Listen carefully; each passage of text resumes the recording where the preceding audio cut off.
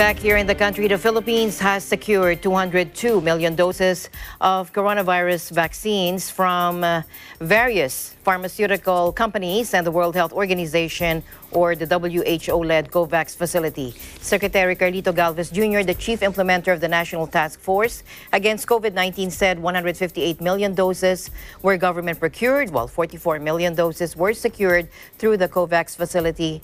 Let's listen in.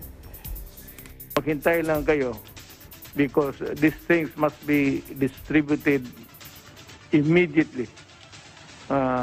The fastest way that we can do it. So yun ang tandaan ninyo na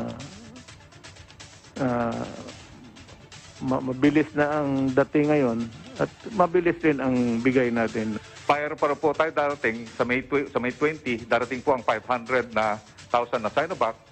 Sa third week po, more or less, baka mating po yung 300,000 at saka yung another 1 million by the end of the month.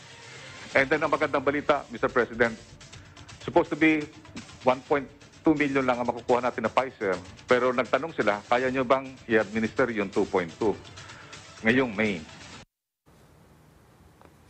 A total of 300,000 doses of Sputnik V jabs will also arrive next week and 1.3 million doses next month, along with 25,000 doses of Moderna vaccines procured by the private sector.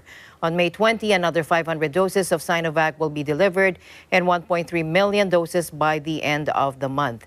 Galvez said the government will be signing a head of terms or summary of the intended terms of a commercial transaction with Pfizer-BioNTech to purchase 40 million doses. Supply agreements with Novavax and Johnson & Johnson will be finalized this week.